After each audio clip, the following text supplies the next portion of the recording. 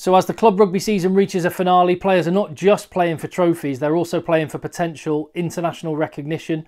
And with those test matches coming up in July, I'm going to be looking country by country at which players have earned a shot to play at the very top level. Starting with England, I've got 6 players that if I were Steve Borthwick, I would be taking with me on the plane for 2 massive test matches they've got against the All Blacks. They're also heading to Japan for a first ever test match in Japan between England and Japan. So who has earned that spot? I'll tell you what I will do. It's really easy to say, oh, this player deserves to be in, this player deserves to be in. One thing people don't do is tell you who they would drop. You can't take everyone. So I'll tell you who I would pick and who I would be replacing them for. Your thoughts in the comments down below, like I say. And I've already given away the first one with the thumbnail of this video. It's Harlequins young loosehead prop Finn Baxter. 22 years young. I mean, he doesn't actually look 22. Look at him. He looks like a giant baby.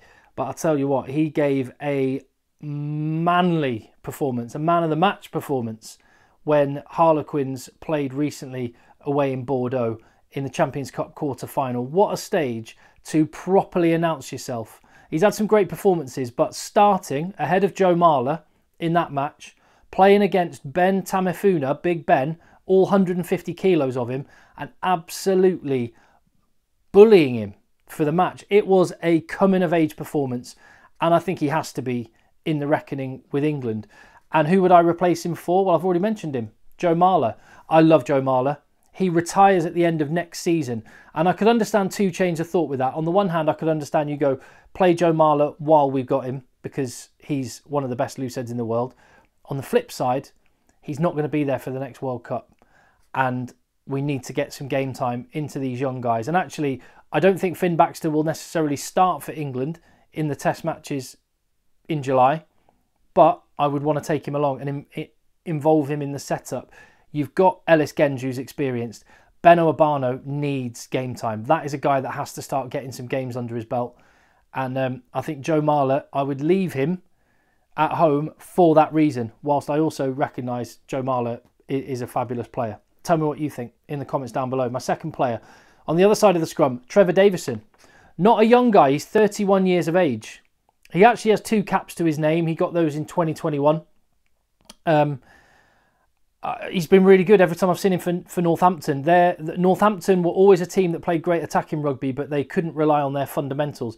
And Trevor Davison's been a big part of them looking much more robust up front. 31 years of age is a really good age for a prop. Who would I replace him for? Dan Cole. For the same reason as Joe Marler, Dan Cole will not be there at the next World Cup. I love Dan Cole. And England have had to keep going back to Dan Cole because there haven't been better options. I think it's now time that we've got to invest some time in these guys that can do a job. You've got Will Stewart in the squad already. I think Trevor Davison is a handy player. There's another young guy as well, Afolabi Fasogbon at Gloucester, formerly of London Irish, who went bust. He looks like a potential world-class talent. Watch out for him in the next couple of years. But for now, personally, Trevor Davison would be the man for me. Tell me if you disagree in the comments below. And completing, 3 of my 6 players come in the front row.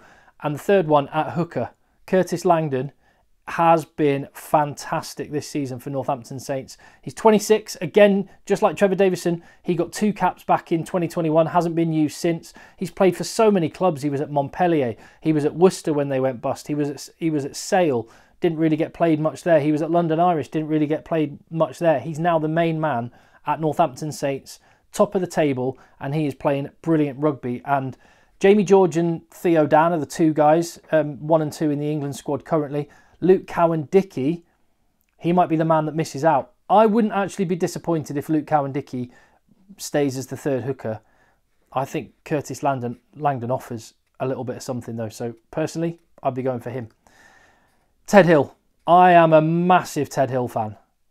Absolutely love this guy. He is just a defensive animal. He's had horrible injuries, and I think that's why we haven't seen him in contention for the last few years, but he is just a specimen. 6'5". He can shift, and he's got a massive engine. I don't like making this comparison because it's like heaping pressure on a guy. He's got Peter Steph Totoy vibes about him. Now, he's nothing like the player Pieter-Steph du Toit is. Pieter-Steph du Toit is one of the greatest players ever. Ted Hill just has a little something about him that gives me that feeling. He just whacks people, and I love to see it. And I think it's time. It's time for Ted Hill. He's a ripe age, 25. Get him in the squad. I'm not saying he starts. Just get him in the squad, because I think he's a potential difference maker in the years ahead. Who does he come in for? Well, Tom Pearson. I'm a massive Tom Pearson fan, and I think he's going to have his day, but he's had an injury-blighted season, hasn't really established himself as a result. He's had brief opportunities with England. We'll see Tom Pearson again in an England shirt, but maybe if you had to have someone making way, it's him, or possibly Nick Ezekwe.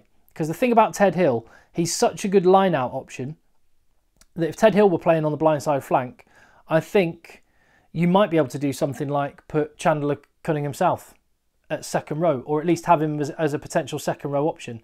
So I think Ted Hill offers you a bit of versatility. And if you were looking at other back row players, if you were going to have two players making way, then Alfie Barbary, Will Evans has been brilliant for Quins as well. These aren't my official suggestions, just chucking another couple of names in. Let me know if you think about them in the comments. And two more, Harry Randall at scrum half. I love Harry Randall. Again, like Curtis Langdon, like Trevor Davison, he's got 2 caps for England, but it's been a few years since he earned his last one. He was actually called up during the Six Nations earlier this year when Alex Mitchell was injured, but didn't get a look in the team. Hopefully that means Harry Randall is the next cab off the rank. I'd like to see now, with the retirement of Danny Care, Harry Randall step up. He's been electric for Bristol, real live wire of a scrum half.